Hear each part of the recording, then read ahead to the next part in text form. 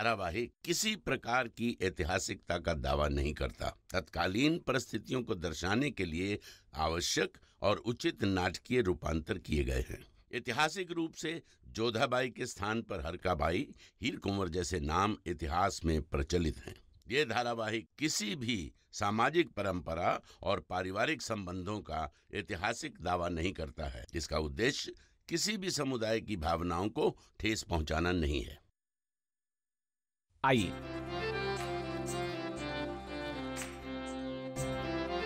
आप सब यहाँ रुके।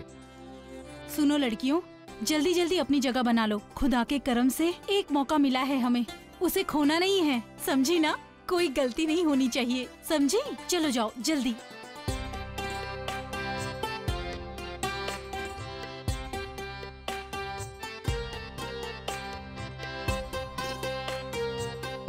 होशियार, बेगम रुकैया पधार रही हैं। बाप गद्दारी करता है और बेटी मदद मांगती है। दफा हो जाओ यहाँ से, यहाँ तुम्हें कोई मदद नहीं मिलेगी।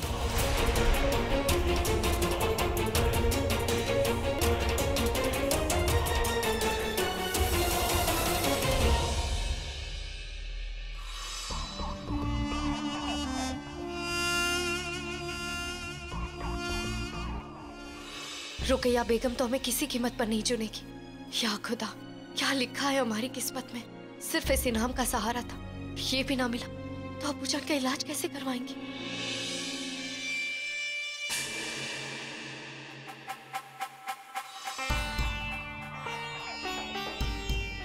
हजारा जानम, क्या ये सब शैतानपुरा से हैं? जी हुजूर। शुरू किया जाए।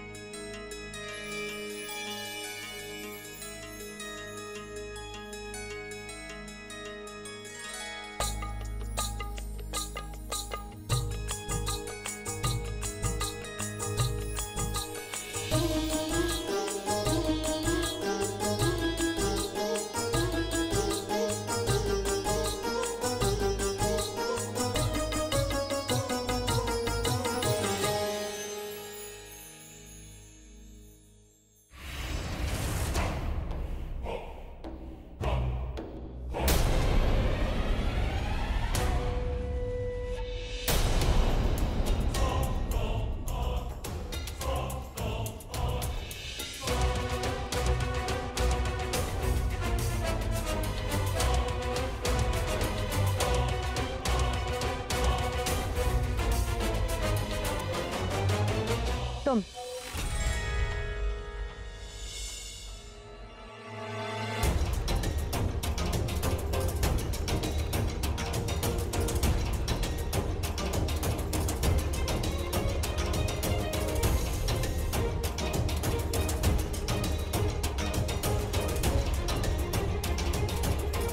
भी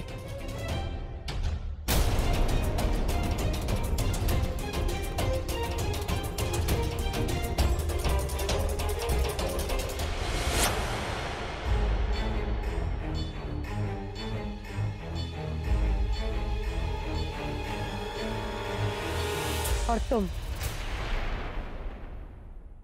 तुम्हारा फन कमाल का है। जाओ।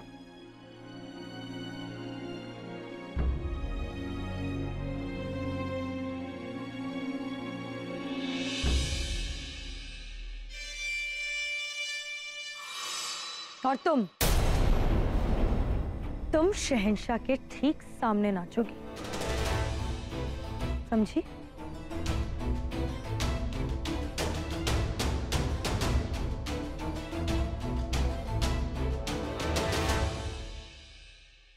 शुक्र है खुदा का, इन्होंने हमें ये मौका दे ही दिया।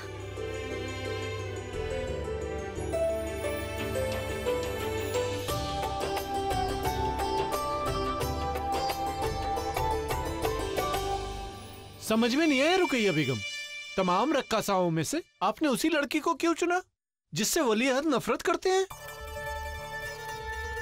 होशियार होशियार होशियार, काश तुम्हारी सोच हमारी सोच तक पहुंच पाती। हम मानते हैं कि सलीम उस लड़की से नफरत करते हैं, मगर ये मत भूलो कि वही लड़की सलीम की पहली मोहब्बत भी है। और पहली मोहब्बत मधुमक्खी के डंक की तरह होती है। मधुमक्खी डंक मारकर तो चली जाती है, मगर उसका डंक टीस के साथ दिल में चुभा रह जाता है। जब अनारकली सलीम के ठीक सामने होगी, तब सलीम के दिल की नफरत कभी ना कभी तो मोहब्बत में बदलेगी। और जिस दिन ऐसा होगा, उस दिन जोधा बेगम मुसीबतों में घिर जाएंगी। क्योंकि जोधा बेगम को ये लगता है कि मान भाई सलीम की मोहब्बत है, और जबकि हम ये बात जानते हैं कि अनारकली सलीम का पहला प्यार है। आपके प्रवेश के समय मानबाई का चेहरा देखा था। स्वागत के दौरान सलीम को देखते से ही उनके गाल शर्म से लाल हो गए थे। जानते हैं, वो चाहती हैं कि जश्न में ठीक सलीम के पास बैठे। आनंद तो तब आएगा जब हम विवाह की घोषणा कर देंगे। सलीम कितने प्रसन्न हो जाएंगे, है ना? बेशक, आखिरकार उनकी मासा ने उनके लिए इतनी खूबसूरत, इतनी बेहतरीन शरीक हाथ जो चुनी है। लेकिन ये बात बहुत गलत है। सालगिरह हमारी है, तोहफा हमें मिलना चाहिए, और तोहफा मिल रहा है शेखों को। शहंशाह, आप भी ना। अच्छा सुनिए, हमने मानबाई के लिए विशेष वस्त्र तैयार करवाने को कह दिया है, क्योंकि हम चाहते हैं जब सलीम मानबाई को देखे तो बस देखते ही रह जाए। सलीम अनारकली को देखेंगे और सदमे से देखते ही रह जाएंगे, और तब ये कहानी एक अलग मोड़ लेगी। इन दोनों के विवाह से महल में खुशियां ही खुशियां छा जाएंगी। सलीम के मन में आपके लिए जितनी भी कड़वाहट है, वो भी मिट जाएंगी। हमारे अच्छे दिन शीघ्र आने वाले हैं शहंशाह। अब अच्छे दिन आएंगे हमारे, और बुरे दिन जोधा बेगम के।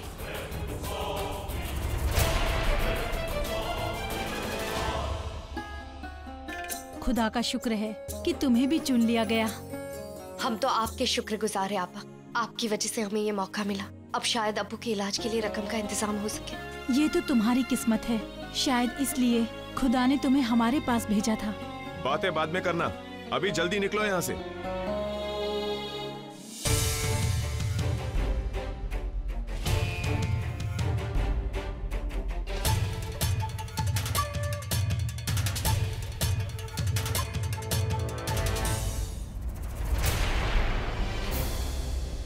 सब लोग किस तरफ चले गए? अब हम कहाँ से जाएं? यहाँ तो सारे रास्ते एक जैसे ही हैं।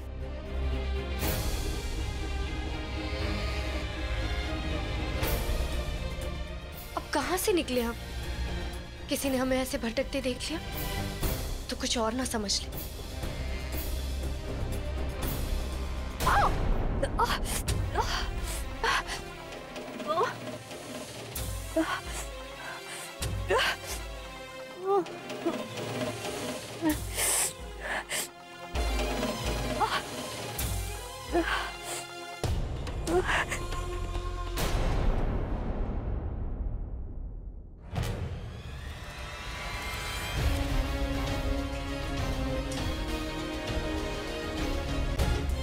या खुदा, ये तो सलीम है।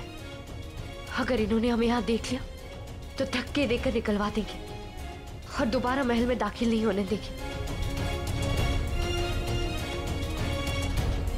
हम शहंशाह के सामने मुजरा पेश नहीं कर पाए तो अब्बू जान का इलाज नहीं होगा।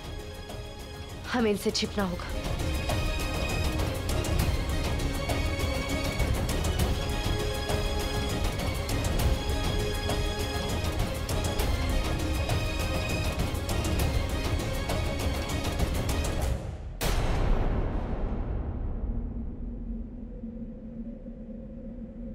खातून, कौन है आप और यहाँ क्या कर रही हैं?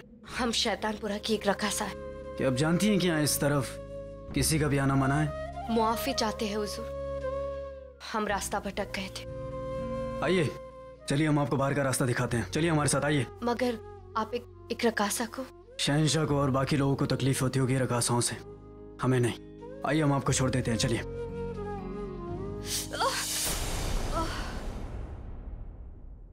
आपको तो चोट आई हुई है, चलिए हम आपको बाहर तक छोड़ देते हैं। धीमी धीमी आँच वफा की दिल में सुलगती है, धीरे धीरे मीठी चुभन सी दिल में मचलती है। रात दिन किसी की यादें करवटें बदलती है, दिल मेरा ये दर्द मोहब्बत साथ लेके चलती है। जब लगे लगन बढ़ती जाए लगन, इश्क की है यही दास्तां। रब्बा रब्बा इस प्यार में कुछ मिल गया कुछ खो गया। रब्बा रब्बा इस प्यार में कुछ मिल गया कुछ खो गया।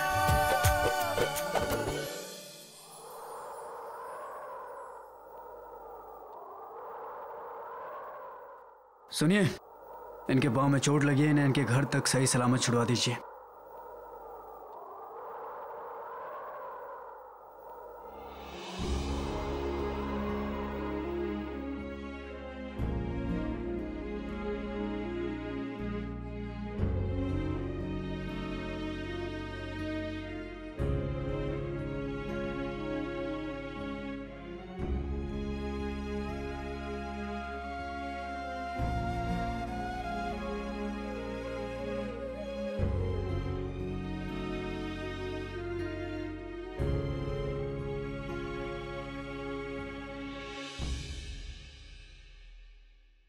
मुरादी क्या बचपना है, बाहर जश्न की तमाम तैयारियां चल रही है और आप है कि हमें यहाँ पर लेकर आ गए। बात बहुत छोटी सी है सलीम भाईजान, हम सबने फैसला किया है कि शहंशाह और मरियम उज़ ज़मानी अम्मी जान की शादी की सालगिरह के जश्न के लिए हम एक खास तोहफा पेश करना चाहते हैं। इसी सिलसिले में हम सबको आपकी मदद चाहिए थी।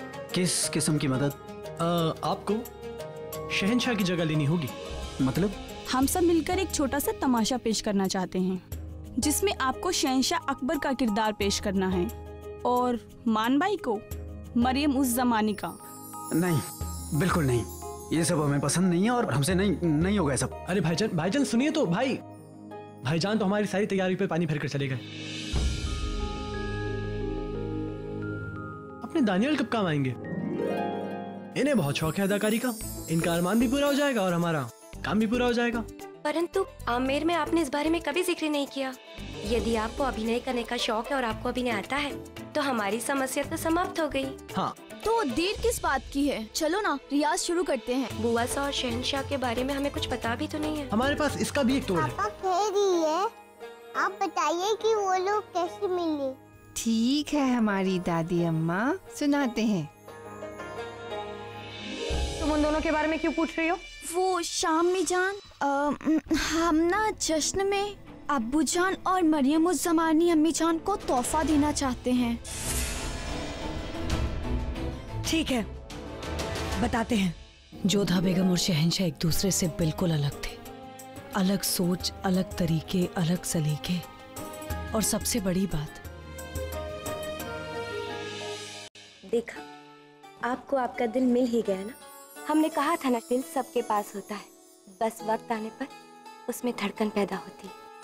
हमें हमारा दिल वापस लौटाने के लिए शुक्रिया मान भाई।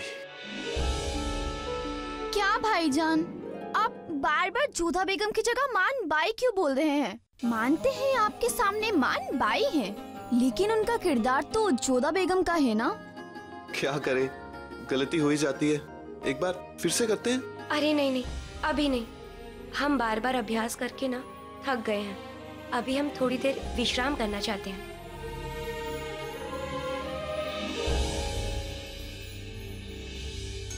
मान भाई जरा रुकिए। मान भाई, क्या आप हमसे नाराज तो नहीं?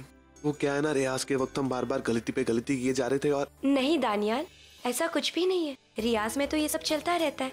हमें तो बड़ा मजा आ रहा है। शहंशाह और बुआसा की प्रेम कहानी को सबके सामने अभिनीत करने में कितना अच्छा लगेगा ना। आप जानते हैं दानियाल, कभी कभी हम सोचते हैं कि काश हमारी भी एक ऐसी प्रेम कहानी होती। अच्छा, मतलब किस किस्म का लड़का पसंद है तुम्हें? आप अपने वालिदैन की पसंद से शादी करना चाहती हैं या फिर आप आपकी भी कोई पसंद है? अब आपसे क्या छिपाना दानियाल, वो हमारे बापू साहब हमारे लिए वर ढूंढ रहे, परंतु हमें लगता है कि उनकी ये खोज इसी महल में पूरी होगी। क्या पता आपका निकाह शहंशाह के किसी बेटे के साथ हो। आपको पसंद आएगा ना ये रिश्ता? हमें कुछ काम है, हम अभी आते हैं। दानियाल, दानियाल, क्या करें आप यहाँ पे? जल्दी से जाके कुछ खा लीजिए, आपको बार बार रियासत से छुट्टी नहीं मिलेगी। हमें भूख नहीं है भाईजान। आपको भूख नहीं है? ये तो कमाल हो गया। तबीयत ठीक है आपकी? हाँ भाईजान, हमारी तबीयत बिल्कुल ठीक है, हमें सच में भूख नहीं है। दानियाल, सच सच बताइए क्या हुआ आपको? कुछ नहीं, आप चलिए चलिए।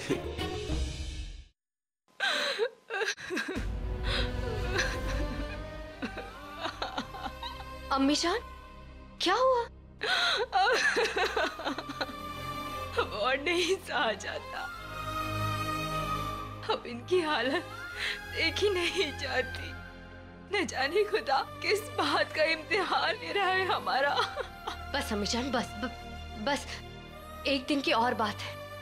अब्बू जान के इलाज के लिए रकम का इंतजाम हो जाएगा। कहाँ से होगा इंतजाम? अम्मी जान, वो हमने कोई इंतजाम किया है। कैसा इंतजाम? सच सच बताओ, क्या बात है? अम्मी जान, वो कल शहंशाह और मरियम उज़ ज़मानी की शादी की सालगिरह है। वहां महफिल में हम नाचने का अपना फन दिखाने वाले हैं। दिमाग खराब हो गया है तुम्हारा?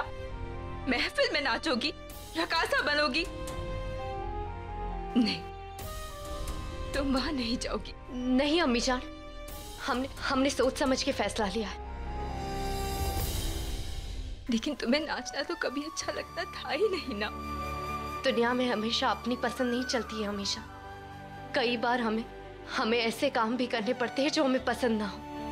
हमें हर हाल में अब्बू को बचाना है, उनका इलाज करवाना है, और उसके लिए हमें रकम चाहिए जो कहीं और से नहीं मिलेगी। शायद खुदा ने इसी दिन के लिए हमें इस फन से नवाजा है।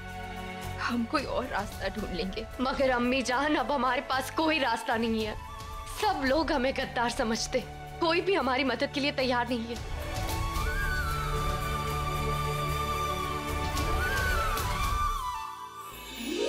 हमें आज भी याद है हमारी शादी की वो सालगिरह शहंशाह। एक दिन वो था जब हम आमेर से आगरा आए थे, मन में आपके लिए नफरत लिए हुए। और एक दिन आज का था जब मन में सिर्फ आप थे और हृदय में सिर्फ आपका प्यार। सच कहा जोधा बेगम, हमारा रिश्ता शुरुआत में एक जिद था जो बाद में जिम्मेदारी में बदला और फिर हमारी जिंदगी बन गया। इतने साल बाद भी हर रोज हमारी मोहब्बत बढ़ती जा रही थी।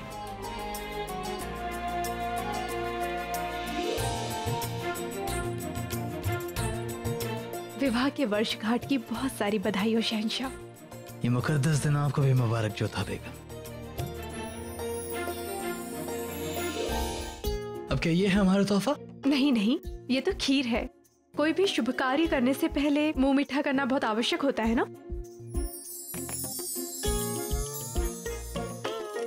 लेकिन ये क्या? इसमें तो सब प्यालों में खीर है। वो इसलिए क्योंकि इन सारी खीर में से एक खीर हमारे हाथ की बनी हुई है, तो आपको चख कर बताना है कि हमने कौन सी खीर बनाई है। आप भी कमाल करती हैं जोधा बेगम। हमारी शादी की सालगिरह की शुरुआत आप हमारे इम्तिहान से करना चाहती हैं। ऐसा ही समझ लीजिए। हमें ये इम्तिहान कबूल है।